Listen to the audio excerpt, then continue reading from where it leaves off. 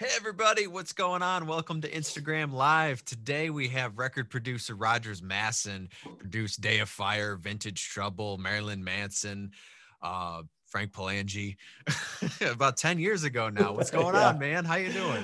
I'm doing great, Frank. Thanks for having me on here, man. I really appreciate it. No problem. How's you still in Tennessee right now, or? No, I moved actually to Asheville, North Carolina, just in Ah, November. Try to get a little bit of a reset and back to the mountains. It's actually close to where I grew up, so um, it's been kind of a nice change of pace. I've been in music cities for gosh, like 20 years now, so it's nice to kind of yeah. get out. Is it Yeah, I was actually looking down there to as far as excuse moving me. as like a little North Carolina. You said North Carolina. Yeah. There's an Mhm. edge of Tennessee too on that side. I was looking. That's Yeah, that's right pre-tornado where I am. side. That's right where I am. I'm probably just an hour to 2 hours. Sorry, about an hour from the border and about 2 hours from Knoxville. So it's in Oh, the, okay. the complete western part of North Carolina in the mountains. So Nice. it's That's nice, probably man. It's exactly quiet. where I wanted to move, right next door to you. Yeah, it's beautiful. And Asheville's got it's there's actually a really good music scene here, and one of my favorite studios on the planet is here called Echo Mountain Studios, and it's in an old church that they converted, and it's actually where we recorded some of the stuff for the Day of Fire record. We did a bunch of Oh, songwriting okay. there, came through there on a tour when they were touring with Chris, and so yeah, it was a great place. That was the first time that I worked there, and then we did some of the vocals and some of the mixing there actually. So that was what year was that? Was that 2007 that you worked on that record? 2008 and 2009. I Okay. think it came out in February of 2009. Everybody who doesn't know, Day of Fire, Christian rock band. Josh was in Full Double Jacket, and we got to work with him on my first EP. That's right. Um, That's I right. actually, I One of the baddest, most killer rhythm sections absolutely anywhere yeah, is yeah, Chris and Joe Pangallo and Zach Sims on drums, and just unbelievable rhythm section. Of course, Josh Brown, Grammy nominated yep. band, and Dove Award winning band, and just unreal. And that's the band that we used for actually for Frank's record, for your record, and Josh came in to help out with vocals and all that kind of stuff. It was great. That was a great session, man. That was a lot of Yeah, fun. that was. We'll get into that a little later Yeah. here, All right. but so let's start out with Marilyn Manson, and then eventually this Vintage Trouble was after me. I know that Yeah. after Yep. that. That's right. So let's go to back to beginning. Let's say. So what was the first artist you've ever produced? Uh, Let me see. The first one was a guy named Phil Cody. I was actually the guitar player in his band, and Oh, okay. was living in Santa Barbara, California, shortly after I got out of the army, actually, and was in his band, and we recorded this thing in his garage, and it was kind of an acoustic kind of deal. He was a big fan of Dylan and some other artists like that, Springsteen, that kind of stuff, and just a great songwriter, just Okay. fantastic songwriter. He was out of Cincinnati, Ohio, I think, and originally, but we met there. We ended up recording this record, and it got interest from Interscope, and he ended up moving to Los Angeles and essentially cannon the whole band. He dropped the whole group, which was probably the best decision that he could have made. But so he ended up going on to make a record, a really great record, with a group that was called the Sons of Intemperance Offering at the time, and they became Okay. the Wallflowers actually. So he Oh made this yeah. great, just yeah, he made this fantastic record, and but I wasn't a part of that. But the demo that we did, got him the interest at Interscope, and I think got him signed because I mean he was just great, and that was the Yeah. first thing that I really was setting up microphones and helping out with decision making process on what elements to use and arrangements and all that kind of stuff. Tones and all And that too. yeah, and I realized through that, I mean, it was a little painful. My ego took a big hit, but Yeah. the ego should be the first thing to fall, Yeah. especially in this industry.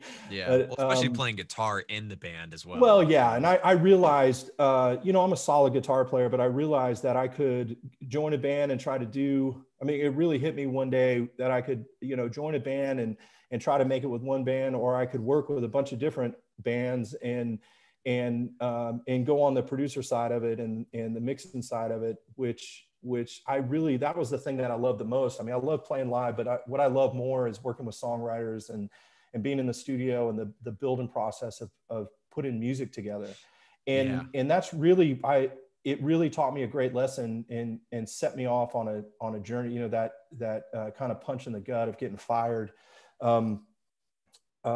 was really one of the best things that happened to me as far as my career, because it set me off in a different direction that I'm really thankful for at this point. And so it was a great lesson learned, if you will.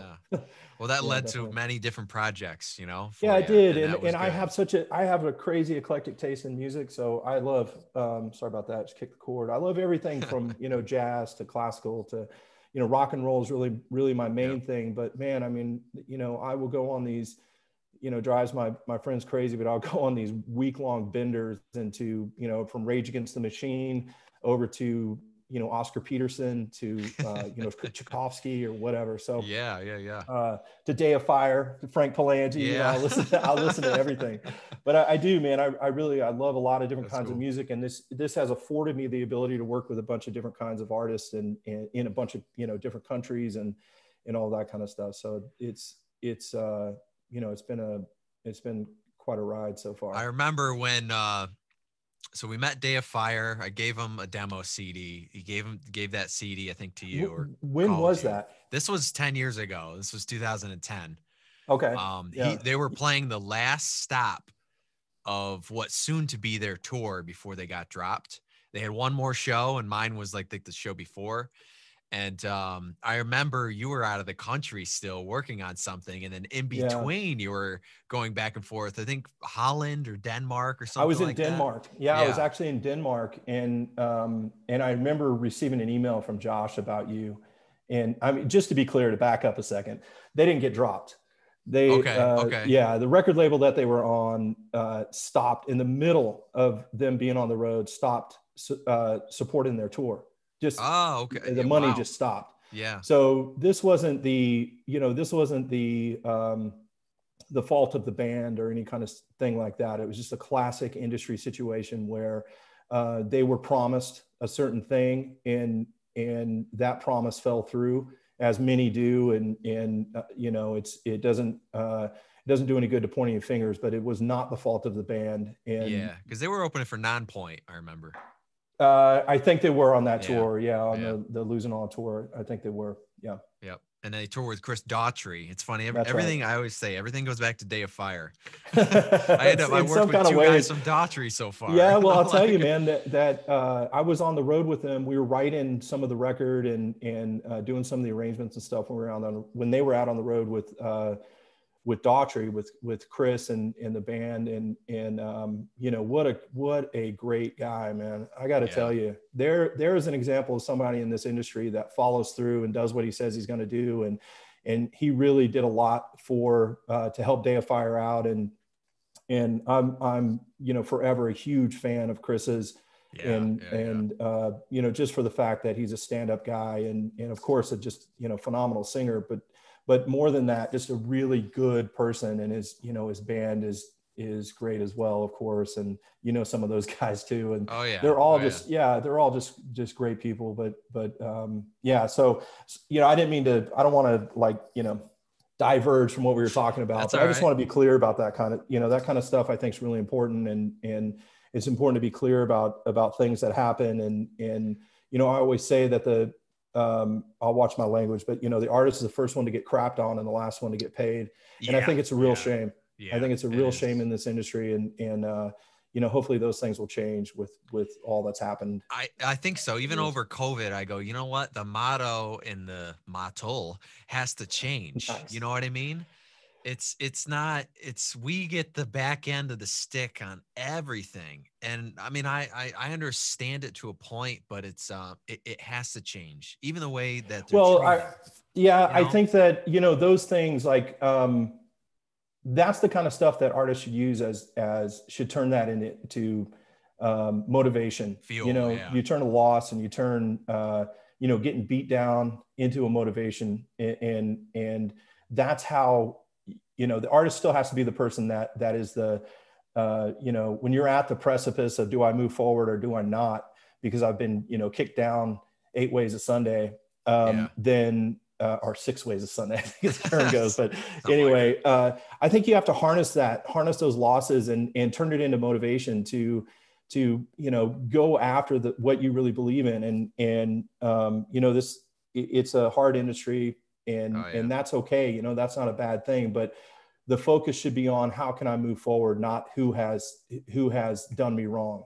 Don't hold it against people, kind of move on. I think that's really important, man, because it's a lot of times the people that don't follow through, it's may not be their fault, or it may be, maybe they wanted to, but it turns out that they couldn't because of other circumstances, especially at companies and stuff like that, be it record labels or whatever. Man, there's always humans involved, and there are also a lot of really good people in this industry, and the change has to come from the artist. The artist has to be the igniter and all of that. Nowadays, the AI is involved. Well, believe it or not, man. It's just, there's always going to be challenges, and the key is to just focus on yourself, and not, again, just not who's doing better than you, or not who's, not who's trying to beat you down, because in the end, it's the music that matters. And that's what always mattered. None of us would be around if there weren't artists. None of us would be around if there weren't songwriters and musicians. I've been fortunate to work with some of the best out there, and many of whom no one's ever heard of, but there are just, outrageously good musicians and artists out there. And none of us would be around without that. And so, you just have to keep plugging. You just have to keep pushing forward. And the more you can focus on the positive side of things, and the better. I think there has to be levels. You have the people that play the bars and the restaurants. Then you have, I call them mid-level. You have something in between indie and touring and that sort of stuff. Then you have your indie and your national artists and things. We all have our stages, because if you look at concert venues, restaurants, bars, all that stuff works. Not all national bands and stuff can play, Joe's Barbecue, that sort of thing. So it keeps all of us in business, put it that way. It's kind of like a wheel. Well, sure, man. I think a real important thing in that is the realization that your record to you, the next record that you put out, the next song you put out, is just as important as the next record is to Mick Jagger, or or Chris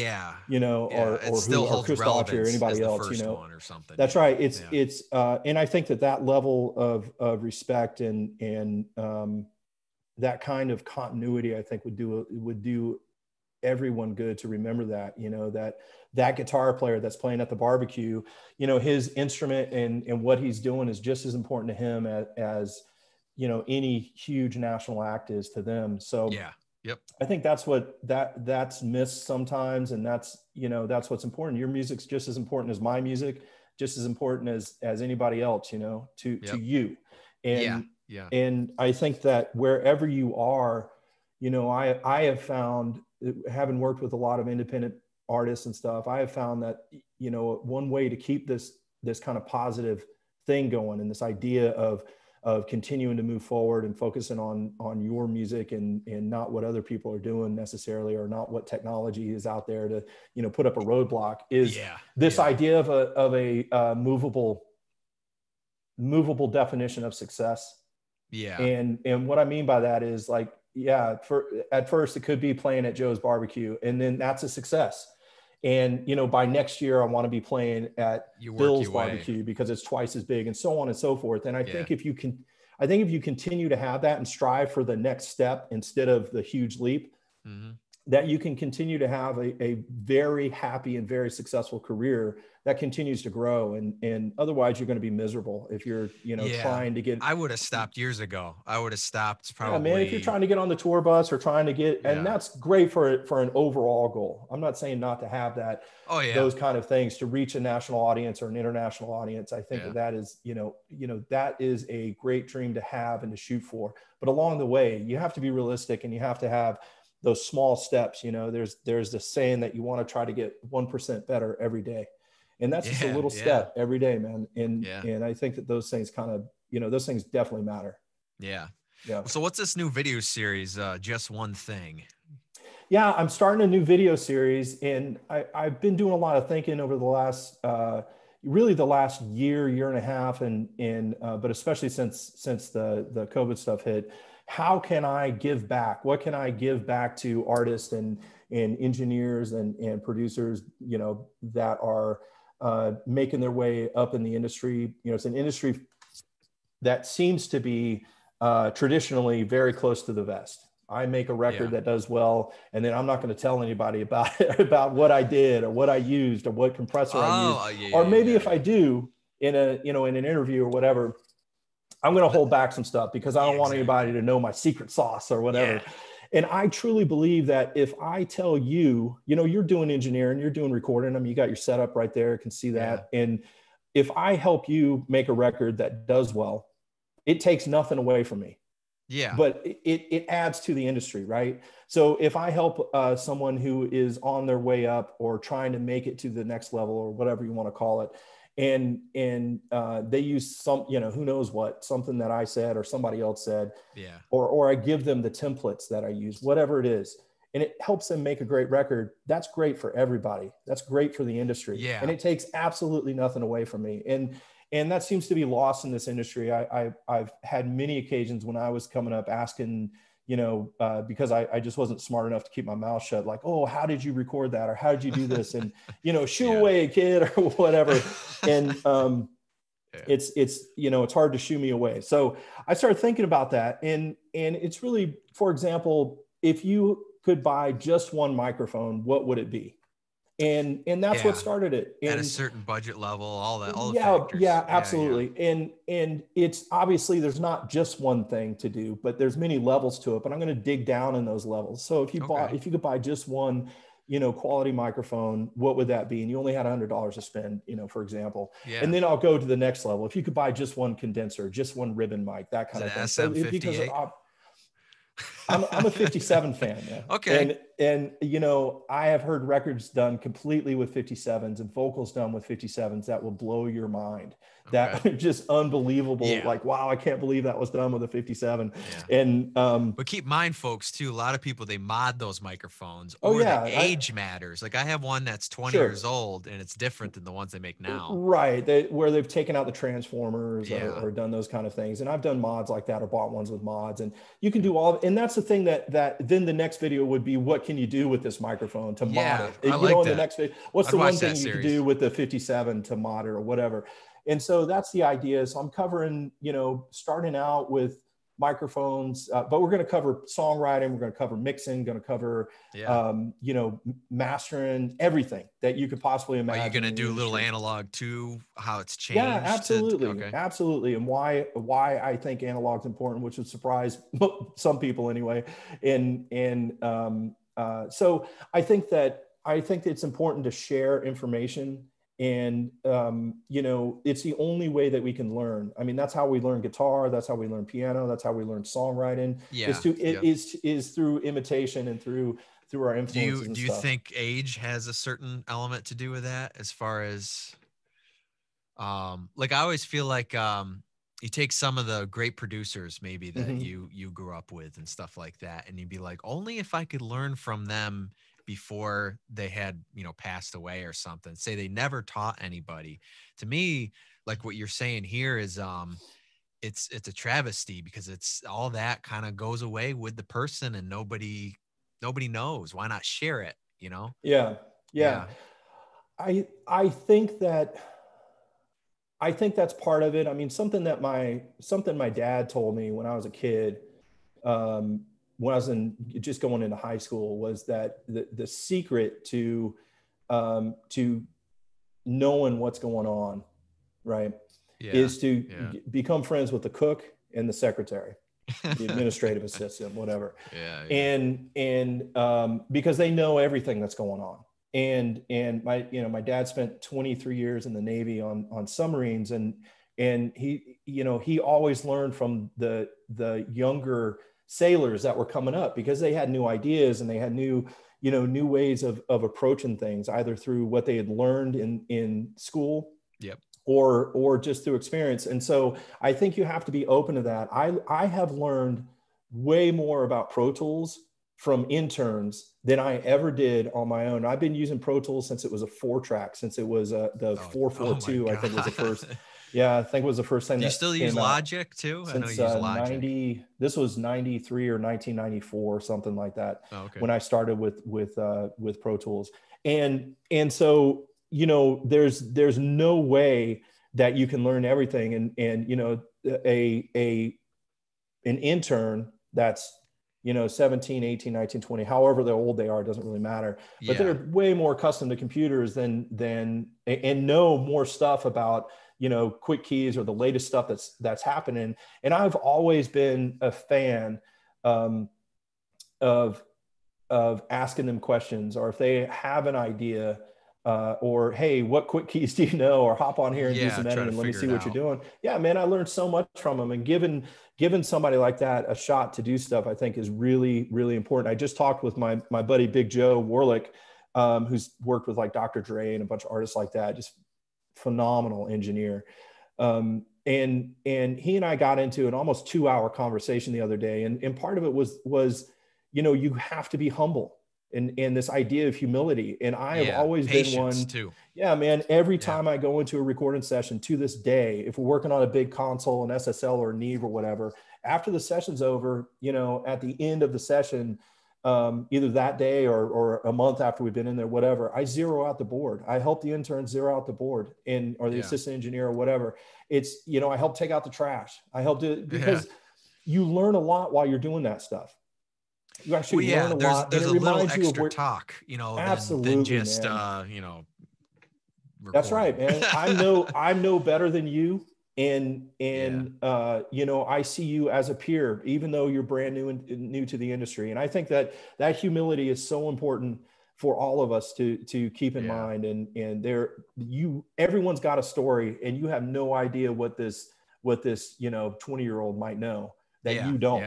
You know, especially considering how much recording's going on now on laptops and stuff like that. You know, there's so much to learn, and I love, you know, I love learning. I love sharing. I love going to colleges and speaking at universities and stuff about sound and recording and music and all of that stuff.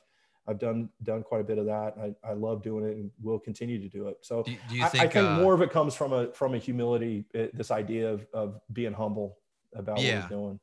Do you think that the kids nowadays are more into the mixing side of things, or like how has producing to you has changed over the years? The term has kind of changed a lot. Sure. I think that I really believe with the technology that you have to be able to, you kind of have to be a jack of all trades, or you don't have to, it helps, let's say. And so I think that because of that, it has, like, I see it as a great thing. Like, you have all these tools at your disposal, you have distribution at your disposal. And so it's up to you to write a great song. And if you want to produce it and you want to mix it and record it, then you know, I see that as where, you know, Billy in his garage, or, you know, Frank in his setup is going to come out with some new ideas, because they haven't had the opportunity to work with a producer like me, for example, or anybody else. And because of that, they're going to come up with different ways to do things that are going to be unique, and sometimes going to be really special, and, you know, and different than what I would have done or somebody else would have done. And I think that's what, it could be like, that's you the beauty did of what, it. you know, with what, because of, like I you were think that's saying, the of what beauty they of it. have. My favorite thing is using different instruments, to, like, using a guitar to create a cello part, or using a cello to create a vocal part, or whatever. And you know, obviously can do many of those kind of things with some of the technology, or with a lot of the technology that's out. And I think that's what's great, man, through like exploring, making mistakes, trying it again, you know, coming up with crazy ideas, and of course happy accidents, which happen in those kind of situations. So I think that's some of the, I just see it as such a great time for artists, and maybe the best time in history to make music, because you have the power yourself to do everything that you need to do. So you got your website out there, people can contact you now. Mm-hmm. I know it's back up, ready to go. Now, do you work out of your house a lot still, or do you go to a Yeah, sure. studio? I've kind of always done that. I've always had a setup at like a residential setup, Okay. and would usually go in to record drums and full band kind of stuff, just like we did with your project, Yep. in a larger studio, then bring it in, bring it into my own space to You were do. living, I remember, on top of Verizon or something like That's that. We right. went Yeah, I had over a and I go, flat in Nashville. yeah. I go, Yeah, they gonna hear full. this downstairs or what? No, You it go, was don't worry great because about it. it was great because it was in a business district, and after 5 o'clock, yeah, I recorded drums and all kinds of stuff in there. But Wow. I still think it's important. The studios are, they're still important, very much so, and being in a great acoustic space and a historical place as well. All of those Yes. kind of things There's an are. energy to it. When you Oh walk in man, there there, you really feel is, and like, there's I gotta be ready. I yeah, gotta be on my game, you know, there's a or sense of purpose. That's right. There's a yeah. sense I don't of know if it's history or it's kind of like the same feeling you go when you walk into a cemetery, be honest. maybe so, It's man. history, you know? Yeah, maybe so. I think that, we're here to make music, and we're here to, get something done, and like going to a restaurant, we're here to eat. And Yeah. I think that, going into Let's the get some studio food. still has a magic to it, and I think it still matters. Yeah. And the same thing for mastering and all that kind of stuff, to be in an acoustically pure space, or acoustically sound space that's been Yeah. designed well and everything, it makes a difference. But you can do it, absolutely, you can do it all at home, and without a doubt. And there's been so many records that have, for quite a while, not just recently, but for quite a while, where so much of it's been done in a home setting. And I've always done that. I mean, to answer your question, yeah, I have a home setup, and the record I did in Switzerland, which is the most recent one I've done, like with a full band. Well, no, anyway, I did that one in a studio over in Switzerland, and then brought it back to mix it and edit Oh, it. yeah, yeah. And then, but there was another one that I did at Warner Brothers in Nashville, which was actually the most recent one. But I did that in with a full band, and just, with session players. And it was Yep. just, it was magical to be able to go in there for a couple days and Yeah. come Classic. out with stuff that just sounds, it's really a treat. Like, I feel very fortunate to be able to do that kind of So thing as how'd you well. get hooked up with Vintage Trouble? Everybody does. Maybe in the U.S. they don't know as much, but they're from overseas, right? Well, no, They were. they're from Los Angeles. They're Oh, actually okay. from LA, but they've had a lot of hit. Most of their success has been in England, Japan, like overseas and everything. Yeah, And yeah. they've had success here. They toured with the Who, I think, on their tour of, like, I think when they did Tommy, they've toured with AC/DC. Yeah. Yeah, I I remember think they seeing did the the Who's music all video, national. and you're like, yeah, I produced that song. Yeah. Yeah. So it's, yeah, there was a guy in Nashville, a buddy named Roger Nichols, that called me up, or texted me like, "Hey, I've got this project that I can't do. Would you be interested in it?" Yeah, yeah.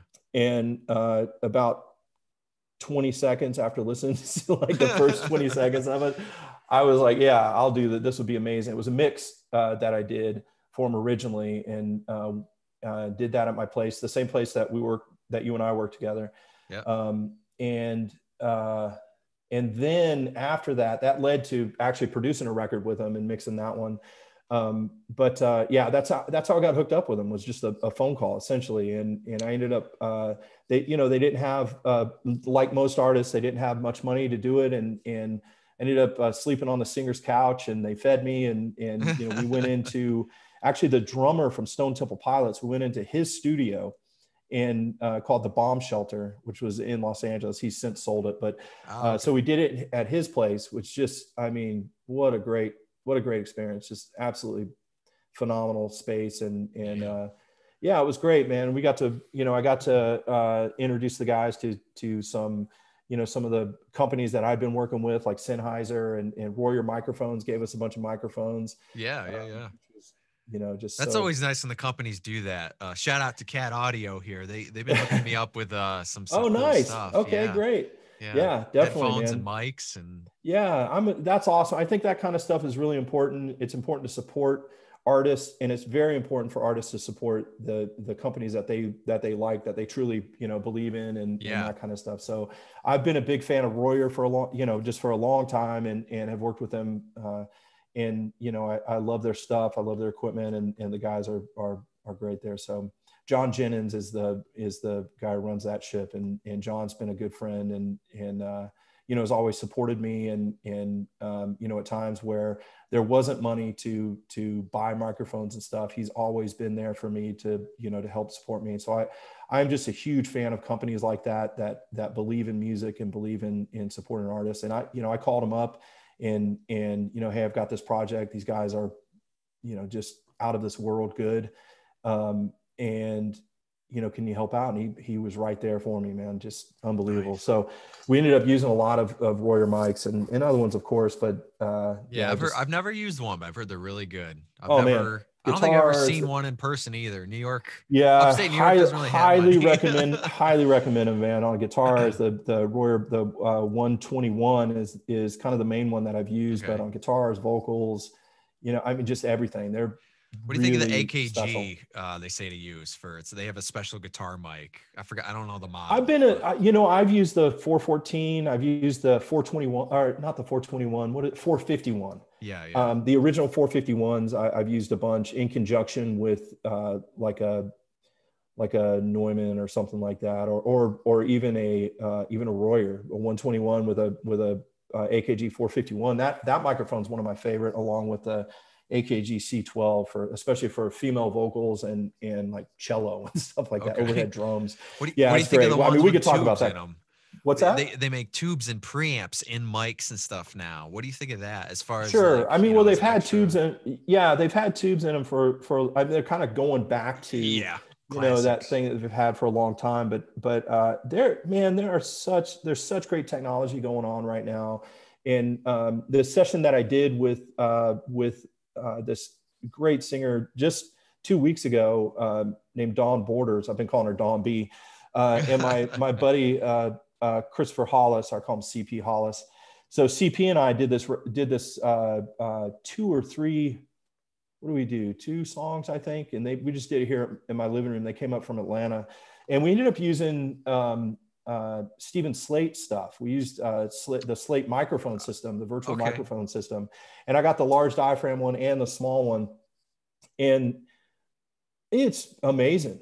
Like it's you know, the emulation and all that kind of stuff that's going on is really, it really works especially for doing like residential kind of stuff or doing these kind of things. And it's the only session I've done with it, but I'm really impressed with them. And I guess to kind of get to what you were talking about, like there's so much technology and a marrying of software and hardware that's come together. Yeah. A lot of the stuff like that Euphonics was doing, I think Avid bought them quite a while back, but where there was, and Summit Audio originally was doing some of this stuff where it was digitally controlled analog, right? Where they were digitally controlling the preamps, but they were analog preamps and everything. And I don't know all the numbers, the gadgets, there's many more whiz bang people that are smarter than me on that kind of stuff. There's drums, there's everything. Yeah, there's a lot of great technology, and I encourage people to try it out, to get it, use it, see if it works for you, take it back if it doesn't,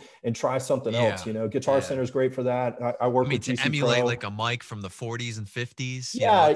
Like that, Steven. That's what the Slate stuff is doing, and they're emulating, some like a U67s. It emulated Neumanns, and they had a Sony 800. That's what we ended up using. It just sounded. My advice I give everybody is not just to use just the digital stuff. I think kids get hooked in of, I got a mic, I'm just going to use the digital plugins, and they never explore anything else. Well, explore it all, Exploring is a real important thing, man. And I think what's important in what you said is really don't let your wallet dictate exploration and trying stuff out. So if you can't afford a microphone, and I've been there, I know what that's like. And if you can't afford a microphone and you're trying to record, then borrow one. Find one of your buddies that's got one, or Facebook right here, garage sales. Here is a microphone. And most people that are watching this probably have something like this. Your PS4 controller. Yeah, man. Like right here's a microphone. There's a microphone in your laptop. If you don't have a laptop, whatever you have, there's probably a microphone around. I ended up building this microphone out of an old phone receiver that I got for free. Nice. And somebody was throwing away, just an old like dial phone thing. And my dad and I ended up building a microphone out of that, just out of the speaker, the part that you speak into. Yeah. I know Brandon Dude. from Daughtry uses it on his drum set and like as Oh, far cool. like a room mic, and it adds this mid-range weird thing. It's cool. Yeah, man. It's my point being, don't let any obstacle, be it money or whatever, get in the way of trying stuff out, trial and error and all that kind of stuff. And save up your pennies, folks, too. Well, save up your pennies and try stuff out. I mean, and dude, rely on, lean on your friends, and if they need a mic, let them borrow one. And if you need a mic, you borrow one from them, that kind of thing. And I think that's how great relationships grow. And those things develop into relationships where the next thing you know, that friend of yours is now working at Neumann or Royer or whatever. Yeah. And hey, I want to try out this, and they'll send you a microphone.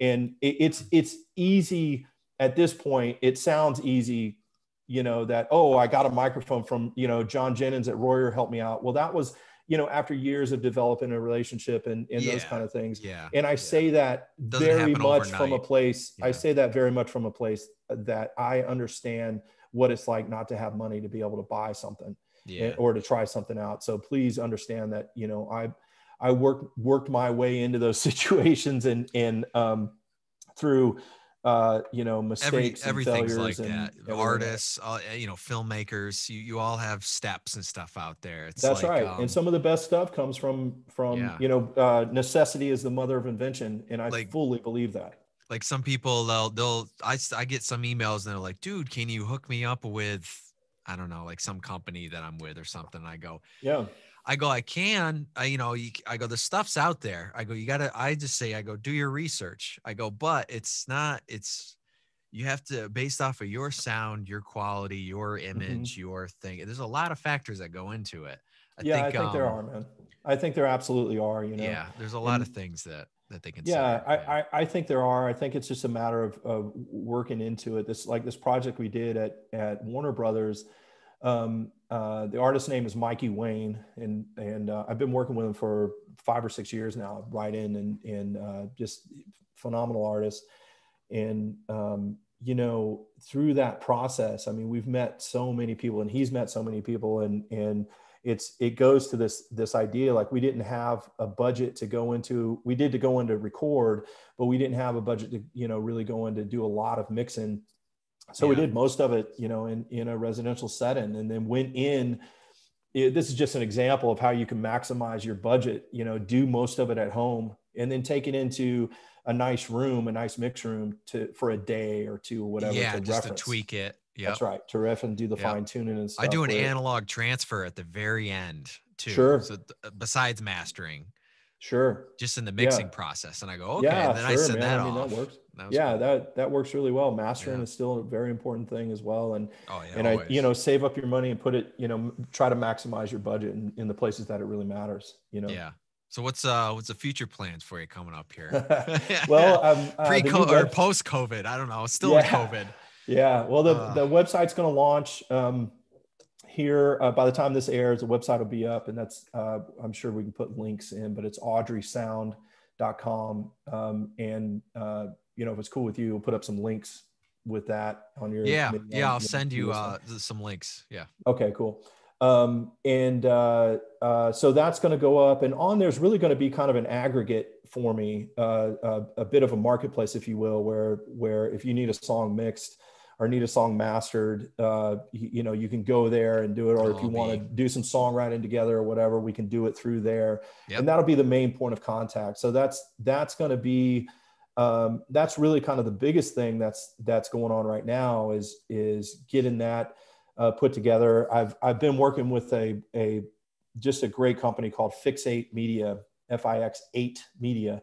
And definitely check them out if you need a website or ideas on SEO and that kind of stuff. This guy, Josh, that runs the company, Josh and Tina are the kind of the ones that swing the bats over there. Just, man, I've had the best experience with them, and they've been just, very patient with me and had a lot of great ideas thrown at me. And so I'm using a lot of their advice to put this up and do this. And definitely the online thing is not my forte. I've spent a career in recording studios, and I remember 10 years ago when I was doing the stuff, I was tagging you a lot. You go, dude, why are you tagging us? Oh, yeah. We don't like that. And I go, just wait, Rogers, just wait. I didn't say I didn't like it. I was just like, man, it's too much. Yeah. But now it's like, please do it. Oh, yeah. Is that what people are saying? Yeah, a little bit. Yeah. Well, I'll tell you, Frank, that's it's just a part that just shows, some of my ignorance on social media and that kind of stuff. I try to focus. Yeah. Well, I mean, age difference too. I mean, for sure. I grew up on it. But I think that's I think that's an easy excuse. I think that it's really more towards, choosing to focus. I've focused so much of my energy on songwriting and the production side of it. And in a way, just not paid attention to it. And that's my own fault. That's nobody else's fault. That's just haven't. And I think it's important, and has been really for the last 10 years you have to be able to handle all of it. You have to know every bit of it in order to be an independent contractor like we are as artists and producers and engineers and stuff. So I think it's an important thing to know. And that's just based on my own, not unwillingness. And I don't think it has anything to do with age. I just think it has to do with stubbornness. It's something else I got to learn, something else I've got to. I tell you, it's quite the time requirement nowadays. It is. But I think if you want to be in the game, you've got to, 10 years ago, it how was to an kick option. the ball. Yeah.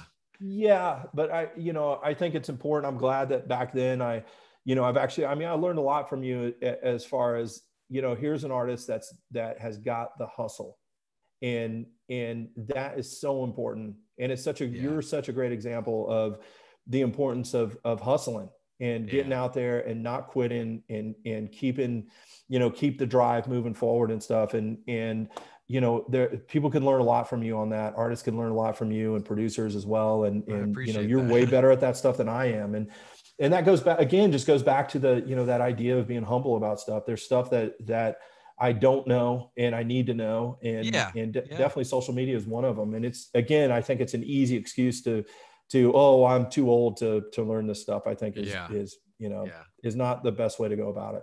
So. Yeah. That's where it's cool, the sharing in between things like social media. Yeah, man. I think so. I think it is. I think it's really important. It's only the last 5 years I've really gotten into the mixing stuff. I mean, I've always dabbled with it, but it was like, I think it was 2014 or something. I started producing and mixing a lot more local artists. Now I've gotten into it even more, but that's another thing I was going to ask you with the COVID stuff. Like with me, everything just died with it as far as in-person stuff, Right. I was having people over, we were doing things, and I'm like, okay, what do we do now? And actually, they don't want to do it digitally as much. They wanted to actually do it in person. Oh, you mean not do it remotely? Yeah, but okay. Because some of them don't understand it as well, and I understand that too. You know what I mean? That side of things. Well, that's an opportunity for you to learn, to share. Yeah. I mean, to teach, and to share what you do know with people that you're working with. And man, I cannot encourage you enough to do that. I mean, it's so important, man. Just whatever you're doing, if they have a question, take time to answer it, man. Because it will come back around to you, helping out and sharing. Just what we were talking about at the very beginning. Like, I think it's so important to share this knowledge and to help out. But it changed, of course, like the in-person thing kind of took a hold, but I have been almost, I want to say since 2007, I have been always very interested in and very active in seeking out projects all over the place.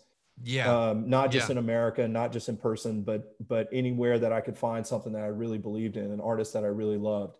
And like the band I worked with in Denmark, called Lilyphone, and that, man, I think that you know, or I know for a fact, I mean, there's, you know, beautiful music everywhere you go.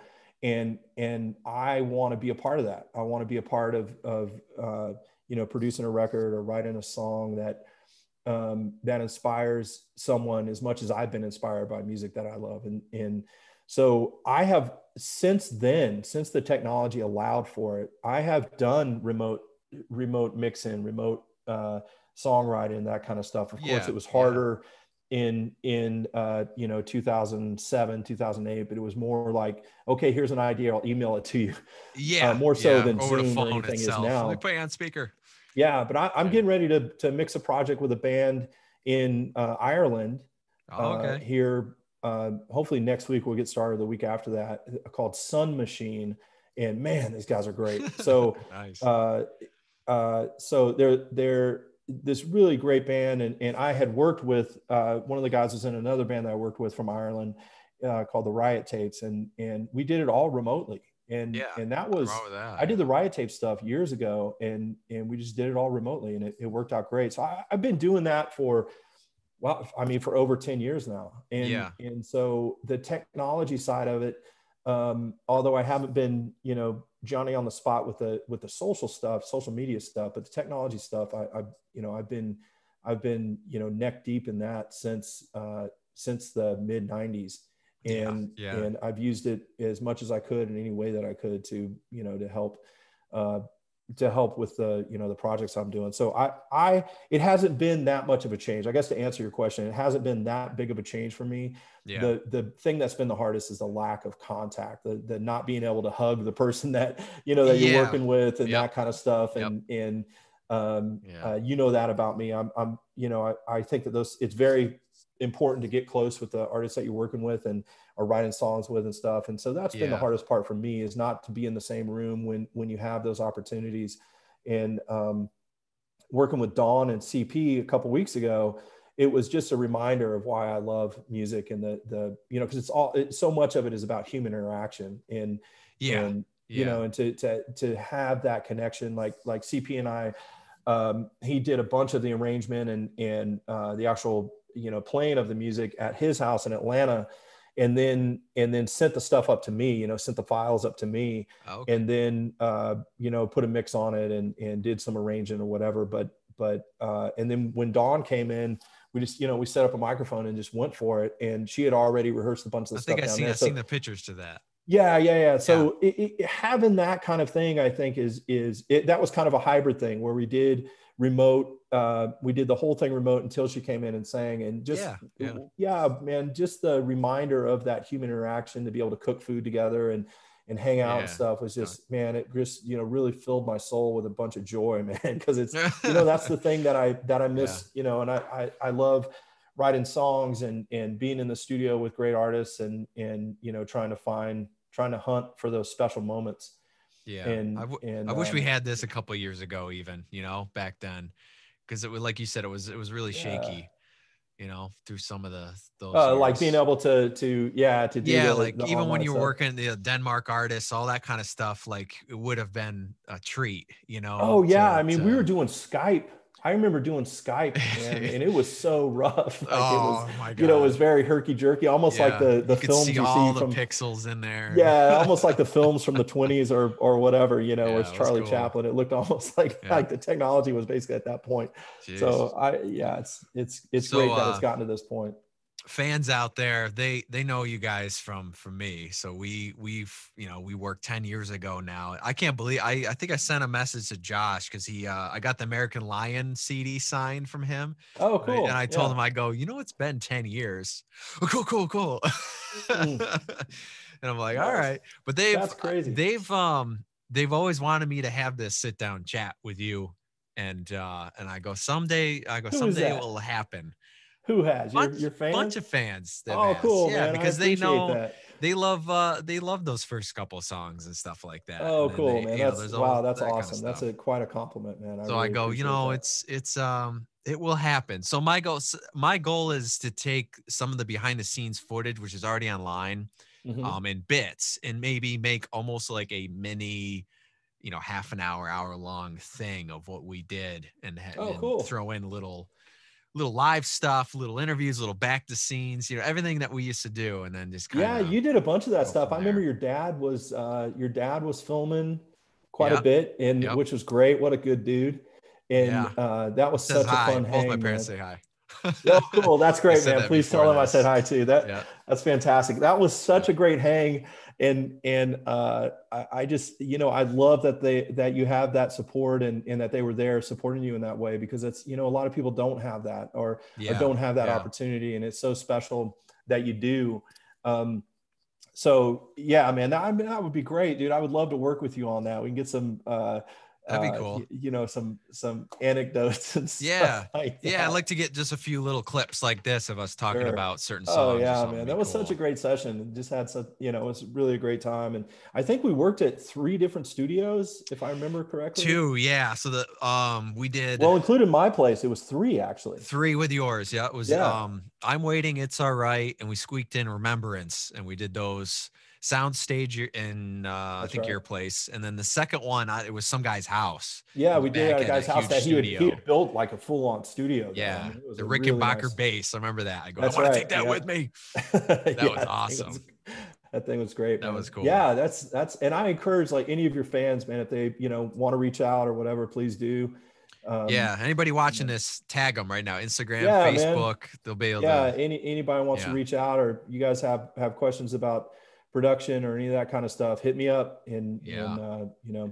I love to share information as I've mentioned. So, and definitely continue to support Frank and what he's got going on. Yeah. The most hustler out there in the industry, man. No plan B. It's what I got to say. You know, I don't know. Yeah. It's a thing of, everyone's like one guy was like, when's it going to be enough? I go, never.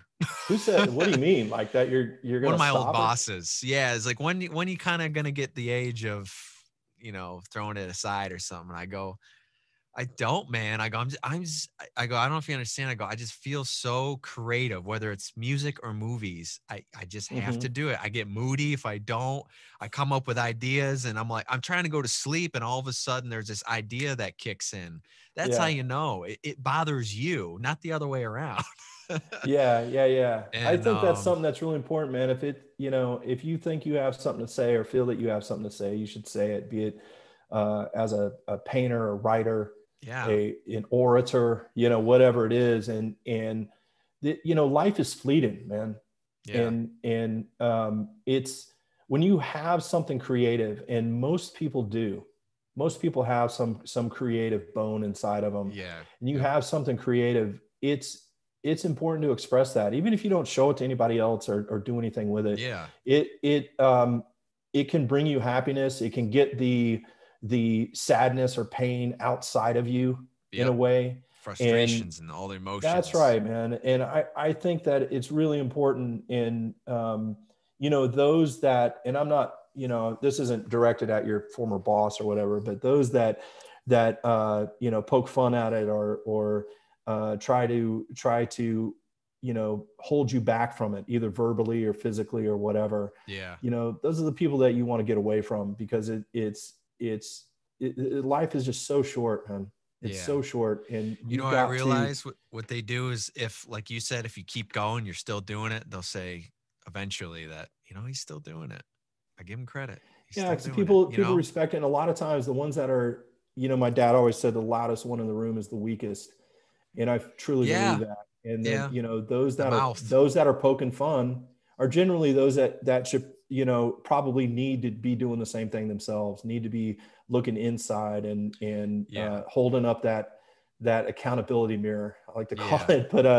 But a lot of times there are, and I'm not, everybody's got their own struggle. And Yep. I think that the important thing is there that a lot of times the person that's questioning what you're doing, they really want to be doing it themselves. They want to find a way to do it themselves, or Yeah. find the courage to Yep. do it themselves. And it doesn't make them a coward for not doing it. It's just they haven't found it yet. They haven't found the courage to do it yet. And I think that that's such an important thing to remember as an artist and Yeah. of any kind. Is, as and we're talking about music here, but as a songwriter or whatever, that this man, don't listen to those voices, at Yeah. all. Don't Do your listen to those thing. voices. Listen to the one that's inside of you that you know that you have something to say or something to write or something to paint or whatever it is. Yeah. There's many forms of art out there, and you know, from photography to whatever. And I think that, you know, I think it's important to get it out, and you have the time to do it or find the time to do it. But it's really important. You know, I've risked everything to do this and have, you know, ruined relationship, or everybody makes fun of me the way I said it, ruined relationships. And I for would say this, it's you the know, this sacrifice. made many mistakes and to get to this place that I'm at now, where I feel like I'm, you know, able to breathe a little bit and choose the projects and choose the people that I want to work with. And I'm not saying to go about it that way, because I made many mistakes to kind of, you know, figure it out and learn my way through this. Yeah. But, you know, to never, ever, ever quit.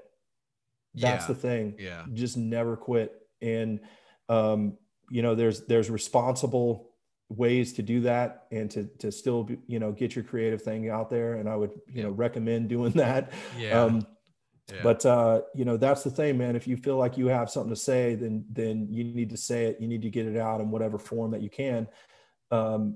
Because you never know what's going to happen or what you're going to lose tomorrow. Yeah. So it's just really important, man. I'm not trying to get real heavy about it, but it's just, no, that's all right. It's so important, man. The fans love to hear this kind of stuff too. Yeah, man. I encourage anybody, like especially anybody that's just starting out, that doesn't know how to play, that wants to play, but has that's no why idea. These are more sit down. You know, I don't like the cut and dry interviews, you know, stuff. So I've had people from American Idol and The Voice, and cool. They've been talking about that sort of thing. We just talk like this, and it's amazing what I don't want to say the truth, but the reality comes in. You know what I mean? It's more down to earth. It's not you know, I'm on a TV show interview thing. You know what I mean? Wait, this isn't going to be on TV. Wait a second. Internet TV. I'm just messing with you, man. Yeah. I think, man, I think that's just really important. You know, no matter your age, no matter your experience, no matter any of that, especially no matter what anybody around you is saying. Yep. If you're not getting support, then, you know, find a way to support yourself and find a way to learn. You know, do your research, everybody. Research.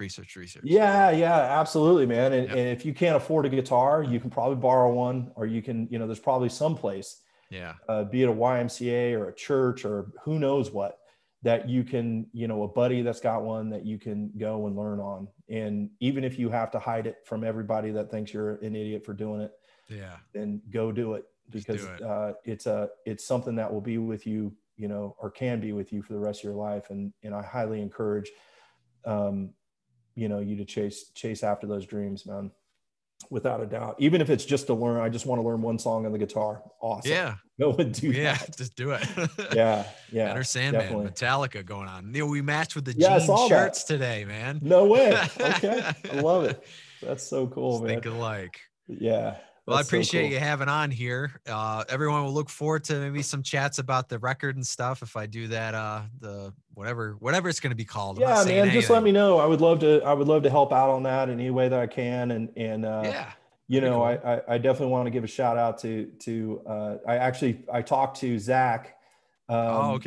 Zach Sims, one of the best drummers on the planet. I talked to him the other day, and we had a really great talk. And you know, sometimes I go in my own cave, and, you know, I don't return phone calls and stuff because I'm going through my own, you know, whatever it is. And like everybody does. And I finally called Zach back and just had the most beautiful conversation with him. And it's kind of the same as talking with Big Joe. It's just like this reminder of there are a network of people. We're all very, very similar. And it's important to stay in touch with people. And I'm not always good at that, but you know, it'd be great to you know, have his involvement and the band's involvement, the Day of Fire guys. They're just such good people. And Zach, by the way, is getting back into music. I've heard some tracks. Is he? Okay. All right. Look forward to that. It's so good. I mean, he is so ridiculously talented. So they're looking for a singer. I'm here. Yeah, man. Well, I don't know if you know this, but he is a killer singer. Yeah, I heard his when we were in the studio, he played you his first thing with him singing and playing drum. Method something. I can't remember. Singer. Yeah. He was we were in Charlotte one time when we were touring with when they were touring with Daughtry. They played it was either Raleigh or Charlotte. I think they played at like NC State, or I think that's where it was. It was at NC State. Yeah. And they got up and did an STP song as a sound check.